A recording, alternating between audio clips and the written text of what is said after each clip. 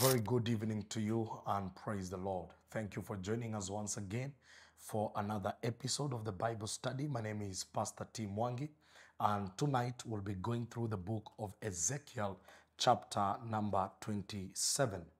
And this is a very technical scripture, but I believe that the Lord will open our eyes and He will help us to be able to fetch and analyze and interpret the scripture as it ought to be. Let's begin with a word of prayer.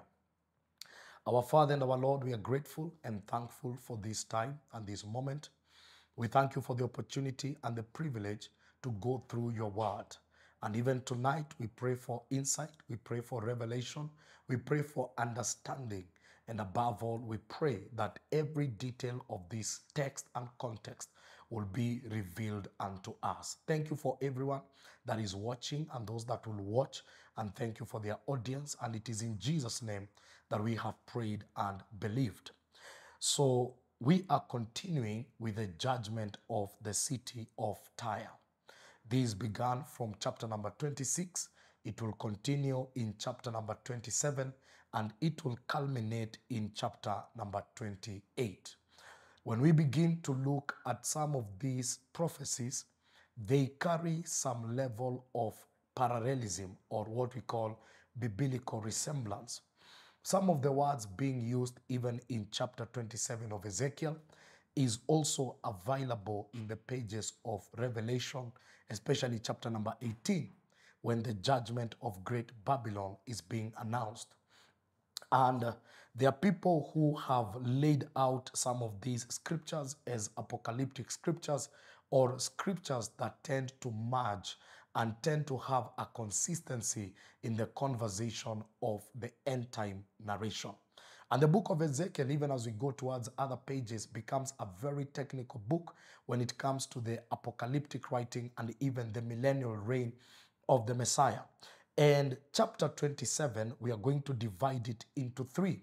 But just to help you understand it, the overview is that this is what we call a lamentation, or what in ancient Phoenician languages, the Far East culture used to call a funeral dirge, or a song that used to be sung during a funeral. So this is basically a lamentation and a very sorrowful kind of conversation, because it's about the falling of the city of Tyre. But the prophet takes a very serious metaphorical and poetic way of writing, and that's what makes the text a little bit complex.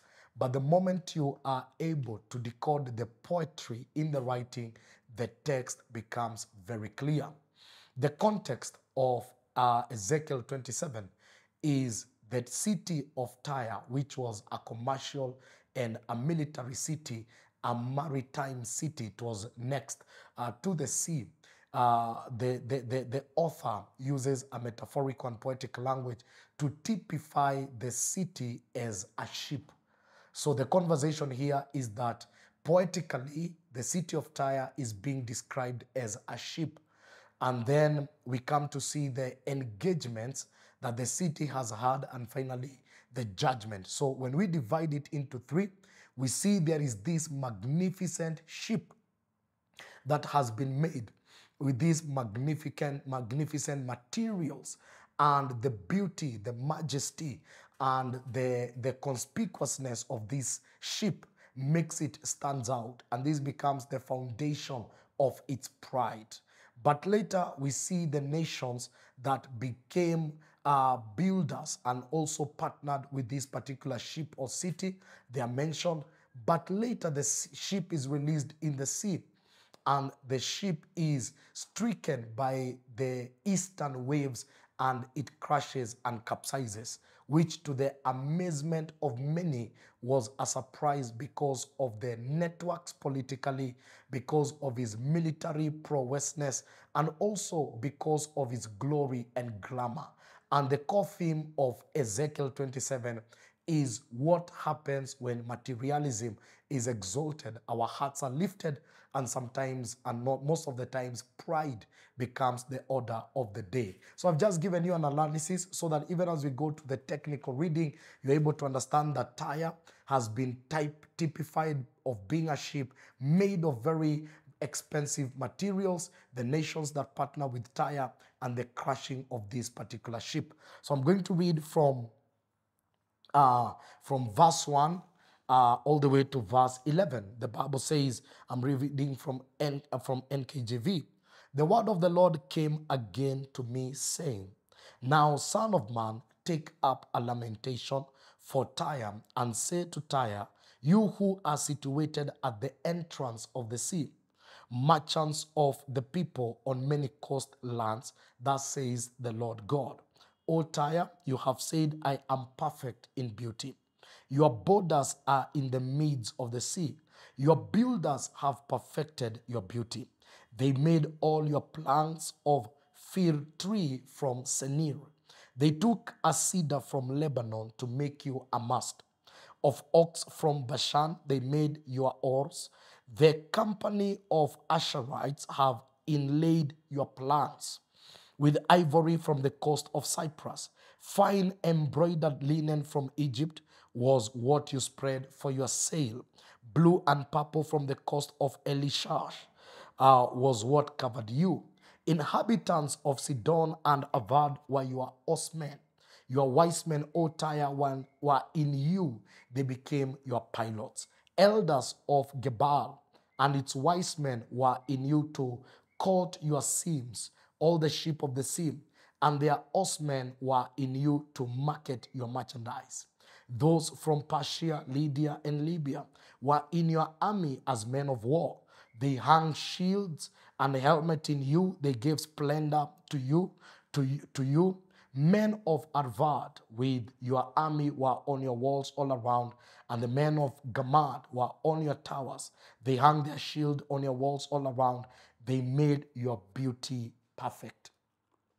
So when we look at the first phase from verse 1 all the way to verse 11, the opening of the verse is a lamentation.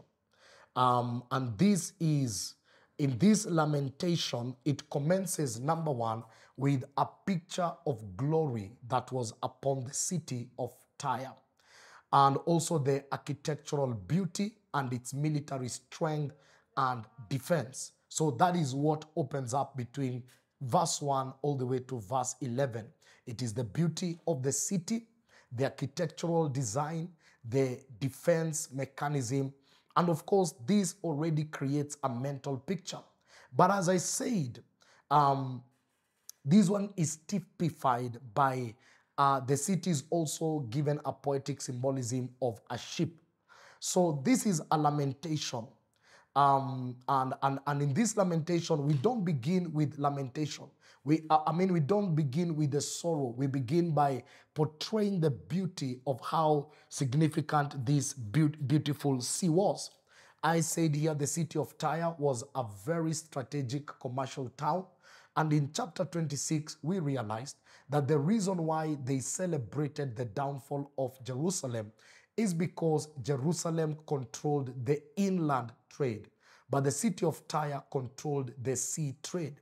So anytime they took their goods to the inland, they had to share the spoils, the tolls, and the taxes with Jerusalem. So when Jerusalem fell, they felt like the borders have been opened, and now we must enjoy the spoils of business alone. So at this time, we are given also, not only was their era celebrating the fall of Jerusalem, but their era was pride because of the perfection of their beauty. And these particular verses, we begin to see how magnificent the city was. The architectural, the positioning, the commerce, and all that. And this is what made the city to take pride.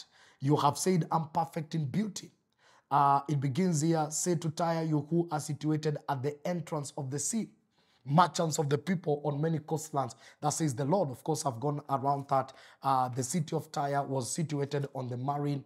It was a maritime city and very heavy on commerce. and it controlled a lot of business. But pride began to enter because of beauty.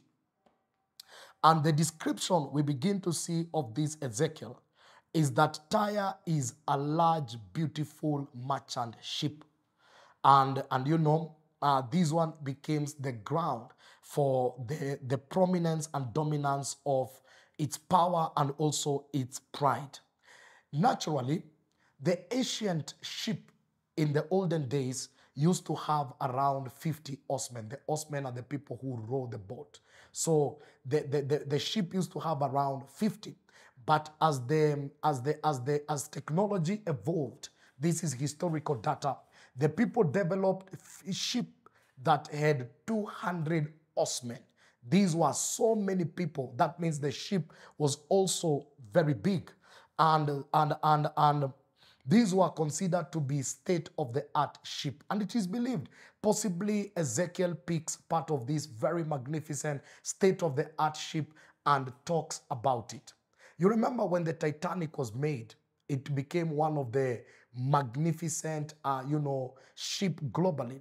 And one of the things that they had mastered was the safety of the Titanic. And I remember they said, the creator of Titanic said, this ship, even God himself cannot cause it to drown. But when it was at the sea, it encountered an iceberg and it drowned in a manner that no ship has ever drowned of its magnitude. So when we look at this, we are looking at a prophet trying to pick an image of their day that they all knew. Like nowadays we have the cruise ship. So he's talking about this magnificent ship that were being now created in the territories of Tyre, whereby they had 200 oarsmen. These were the people, they were rowing the ship at that particular time. And when you continue, we begin to see the raw material that was being made. Because it says here, your border are in the midst of the sea. Your builders have perfected your beauty. They made all your planks of fir tree from Senir. This was very expensive tree, and most of it were found from Mount Hermon. And these regions, they had some of the best pine and cypress trees and very strong cedar.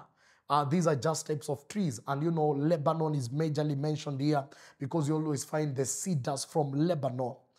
So we begin to see the raw materials that were used to make this particular city were very expensive and coming from the very places that mattered.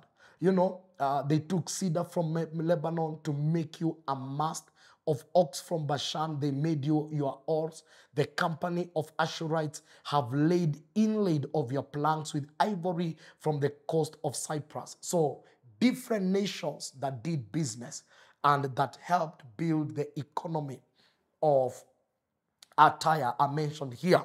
So we begin to see the magnificence of this particular city typified as a ship. The many parts that are mentioned here, these are the different parts of a ship. That these woods were used to make this part, and these woods came from this particular nation. These woods came from this part, and these woods were used from this particular nation. On the floor, it's overlaid with ivory. Ivory was a very prestigious kind of thing in those particular days. And then we begin to see fine embroidered linen from Egypt was what you spread for your sail. Blue and purple from the coast of Elishash was what you covered you. So we begin to see the magnificent because these were very expensive materials that were being used in these days, because linen was available in Egypt and linen was considered as royal garment. This was not just garment that ordinary people used to use or buy.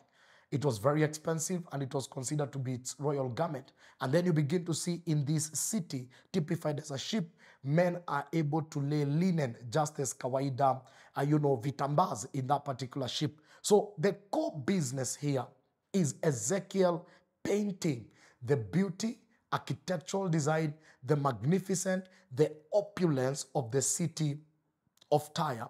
Again, the second thing that he's trying to bring on board is the many nations that were involved and the many transactions that Tyre did with different nations. This must have been a serious economic hub.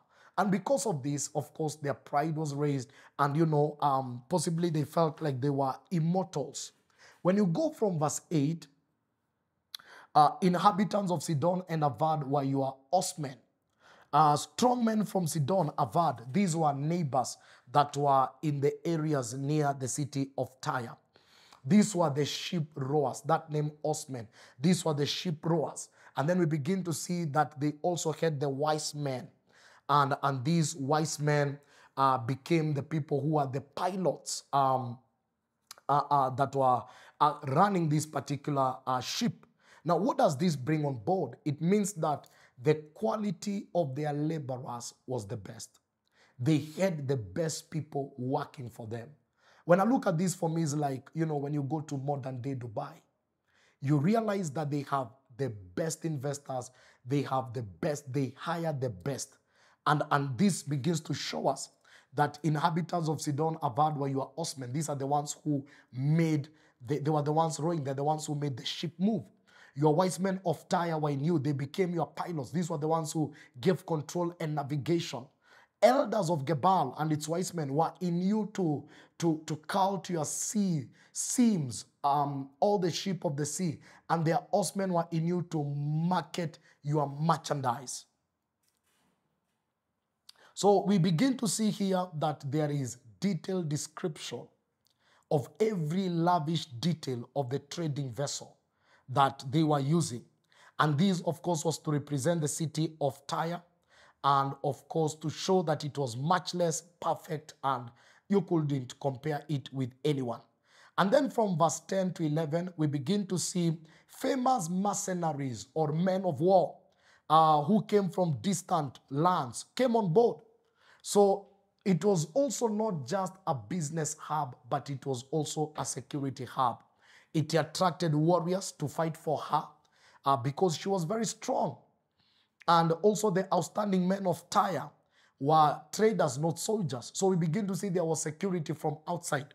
Those from Persia, Lydia, and Libya were in your army as men of war. They gave splendor to you. Men of Avad with your army were on your walls all around. And the men of Gamad were in your towers. They hung their shield on your wall all around. They made your beauty perfect. So we see this magnificent city typified as a ship. We also see the quality of their laborers, and we also see the quality of their warriors and defense system. It was an economic hub and also a serious military base. If you were to look at it with natural eyes, then ideally not only was it beautiful, but it was very secure. So the prophet must begin by showing the details of this city before we even come to the prophecy, the lamentation of the destruction. This was a superpower. It looked like it was not going to go down. And then, when you go to, beginning from chapter 27, from verse 12 all the way to 24, it brings the extent of Tyre commercial extension. And many nations are mentioned here, and the kind of businesses that they did together. So you realize this was a very significant town. So many nations, from 12 to 24, we'll go through them. Every verse has at least one or two nations that did business with Tyre and the kind of materials that they provided to this great city. So we begin. So Tarshish was your merchant because of your many luxury good. So we'll see, and Tarshish was at the western end of the Mediterranean. And this was possibly modern day southern Spain or Sardinia. This could be the place. And they gave these minerals. Tarshish, maybe southern of Spain today, because of your, they gave silver, they gave iron, they gave tea, and they gave lead. So it looked like majority of their metals, whatever they needed, they did business with Tarshish. So that's where they got their metals from.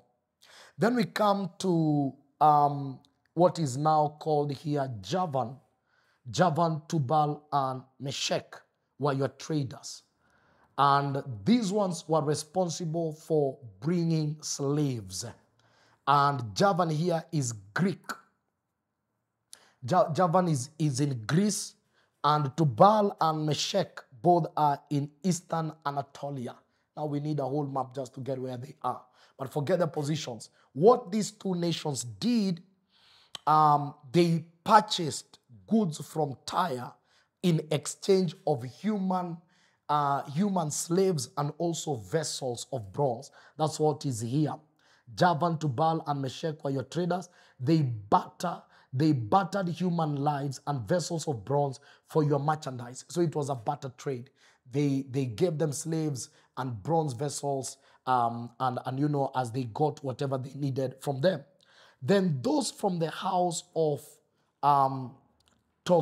Togarmah traded for your wares with horses, steeds, and mules. The men of the people of Togarmah or Beth Togarmah, that's 14. From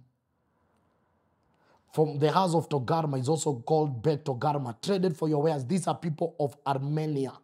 And what they did is that they gave mules and horses, including war horses, for Tyre wares. So these ones, that's the kind of business that they did. Remember, from 12 to 24, we are looking at the vastness of his commerce and business network. And so we come now to the other city, which is Dedan. The city of Dedan were your traders. Many isols were their market of your hand. They brought you ivory tusks and ebony as payment. So this city of the Dadanites, they lived in Arabia, and they live along the Persian Gulf. And what they brought is that they brought ivory and they brought ebony. These are woods. And so that's the kind of business they did. And then we go now to the other city. Syria was your merchant because of the abundance of goods you made. They gave you for your wares emeralds, purple embroidery, fine linen, corals, and rubies. So there was a transaction of a few minerals and also clothes with Syria. Judah, that's another city that they did business with. And the land of Israel were your traders. They traded for your merchandise, wheat of minute, millet, honey, oil, and balm. So that is what the business they did with Judah. They got food from them. Damascus was your merchandise because of abundance of goods you made, because of many luxury items. And so they gave them wine and of Helbon and with white wool. So they provided wool and they provided wine. That was Damascus. Dan and Javan paid for your wares, traversing back and forth. Wrought iron, cassia, and cane were among your merchandise. So that's what they did with Dan and Javan. Dedan was your merchandise in saddle cloths. These are the clothes used for the horses, for riding. Arabia and all princes of Kedar were your regular merchants. They traded with you in lambs, rams, and goats, animals. This is food. The merchants of Sheba and Ramah were your merchants. They traded for your wares. They traded spice, all kind of precious stones, and gold. So we begin, there was also spices and gold, minerals, Haran, Canaan, Eden. The merchants of Sheba, Assyria, and Chilmad were your merchants. These were your merchants in choice items, in purple clothes, in embroidery garments, in chests of multicolored apparel, in study woven cords, which were in your marketplace. Now, many nations have been mentioned, and there was trade with Tyre with different nations. It's automatic that Tyre was a very luxurious city and a very wealthy city and a well-built city architecturally. The details of everything I've read is just to show you the kind of trade that nation did with other nations. Just like in Kenya today, we do a lot of business with many nations. We do a lot of business with many nations. We do business, I think globally, there's what we export, there's what we import. And looking at the globe today, when we look at a nation like China, is one of the biggest economically. And China is doing business with everyone, and their economy is very stable. And for me, I'm just trying to give that very practical example so that in your mind, you can understand what Ezekiel 27 is talking about. So the first level is that the architectural and the military prowessness and beauty and design is described as a ship. Then the second level, we come to the commerce network that was upon the city, meaning that this was a very stable economy. If we use that language today, it was a very strategic city. It had what we call political networks, and it had all these alliances, and it had wealth in its midst, and it bought a lot of luxurious things from other nations. So when any other nation looked at them, this was a very powerful state, and maybe nobody would even have thought that one day this nation will even collapse. It would have been unimaginable for anyone to even think about it. But when we come now to from verse 25 going down, it is the sinking of the great ship. This is where now the details of judgment begin to appear. I said for us to understand this lamentation, or what we call the funeral dirge, or a song that is performed in a funeral, we must divide it into three. The first segment is given and typified as a ship. We understand the architectural magnificence, and we also understand the military and the defense system that was upon it. The second one is for us to understand the economic network and framework that was upon the city. But now it is the sinking and the crushing of the great ship, which nobody ever thought that it could ever collapse. The same way today in our day, we look at certain economies and we cannot even imagine that some nations can even go down or even collapse. And from verse 27, your riches from verse 25, the ship of Tarshish were carriers of your merchandise. You are filled and very, very glorious in the midst of the sea. Now you can see again, we've gone back to the poetic symbolism of Tyre being like a ship. So this is a loaded ship, a beautiful ship. You look at those vitambas, they are made of linen of Egypt.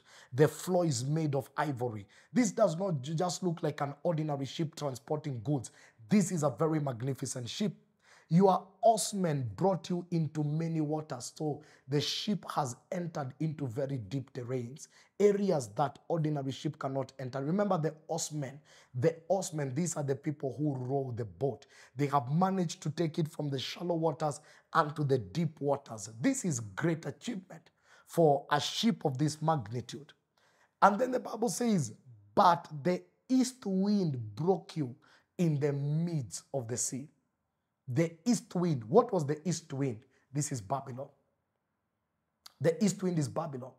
Because Babylon besieged, and we spoke about that in chapter 26, Babylon besieged Tyre for 13 years and launched an attack and brought Tyre down.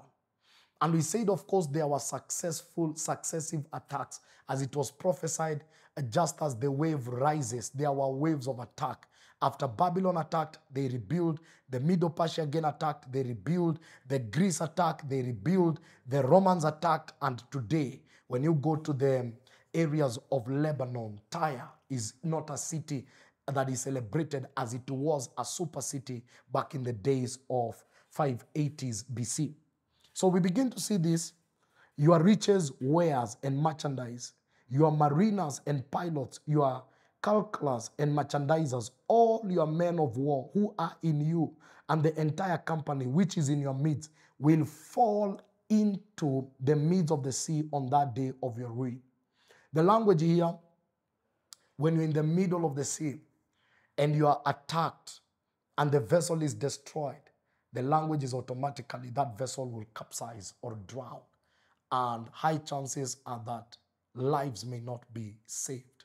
So Ezekiel, speaking to people that live in a marine setup, they understand exactly what this dirge is all about. You see, the Bible uses languages that are common to us. I want to believe if Jesus was to speak to us in Kenya, or even God, he will still use things that are known to us. If I come from Kiambu, he will use the things, like here there's a lot of tea and a lot of coffee. He will use such things, to explain mysteries of the kingdom. And so he's using this example of the sheep.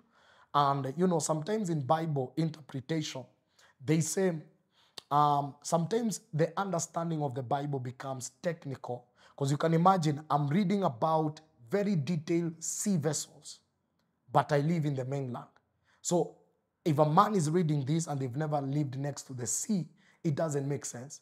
But if a person who has lived next to the sea reads this verse, many things, when he hears the oarsman, the pilot, already knows what they are talking about. And so that's why sometimes we read the Bible and there are things we don't understand simply because of our setting and also our location. In fact, they were saying sometimes it becomes very hard to interpret even the Bible, because when the Bible says, and God will make your sins as white as snow. Now imagine you're trying to explain that to a person living in Baringo, which is very hot and they have never seen snow. But you see, the children of Israel knew snow. So what is white in their terrain? Milk is white. So you can tell them, and God will purify you and make you as white as milk, because the concept here is purity. So please, when we get this conversation of sheep and all that, we who are on the mainland may not understand of this, but I believe the Holy Spirit will open our eyes.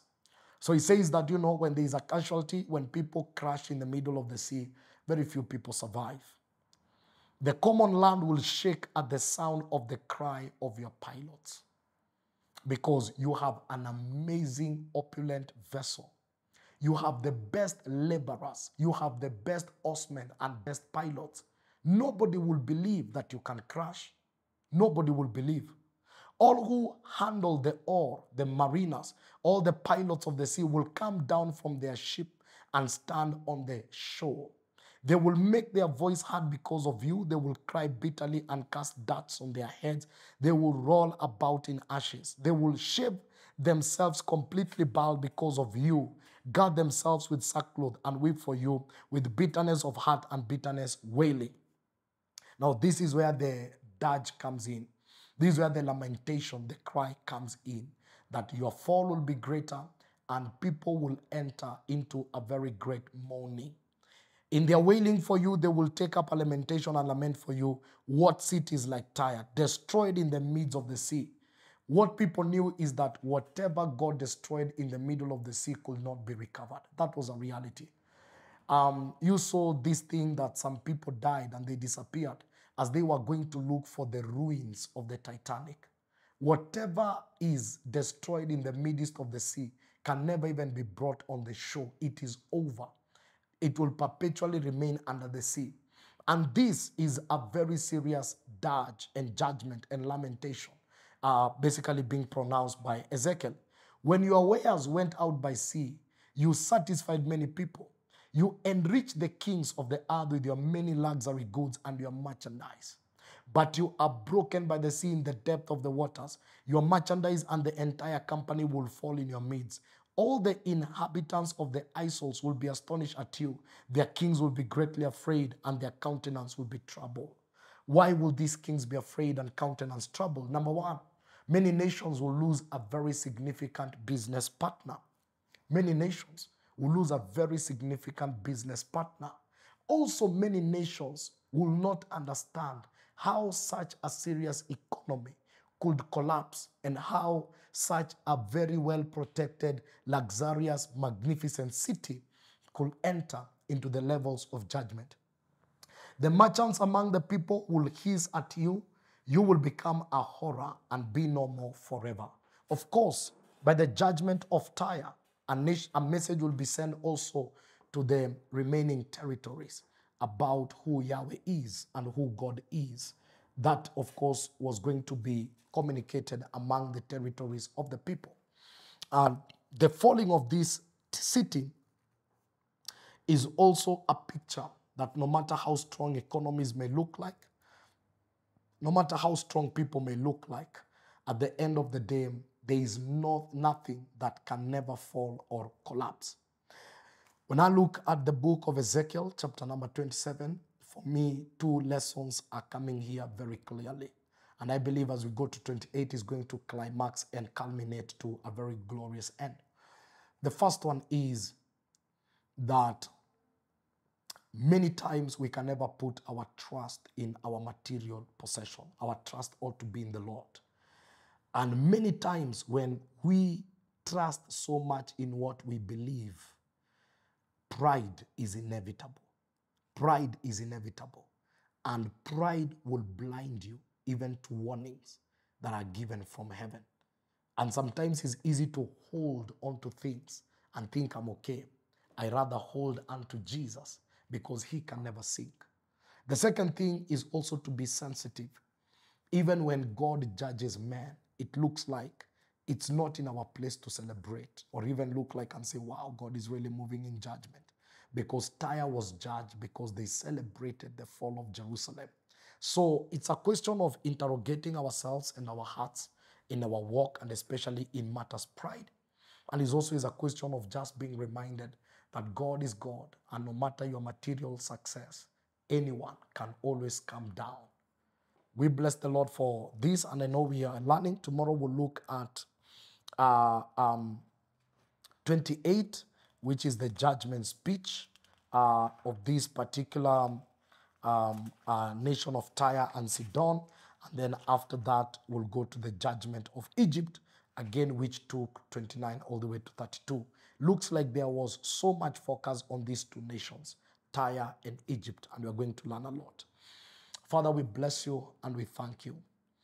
And Lord, any area where we have fallen short of your glory, areas where we feel like pride has already taken over, material success is not a problem, but sometimes is when we are possessed by these blessings and we begin to value them even above your relationship. Lord, tonight I pray that as we have seen how Tyre fell, it is evident that no nation, no economy, no city is above you, and you can always move in judgment to humble them that have exalted themselves in pride. Thank you for your word. In Jesus' name we have prayed. So thank you very much. Remember, you can always give an offering. The giving details are there, 817370 and 0726714. Every collection for this Bible study is our sponsorship and facilitation for our high school missions. God bless you.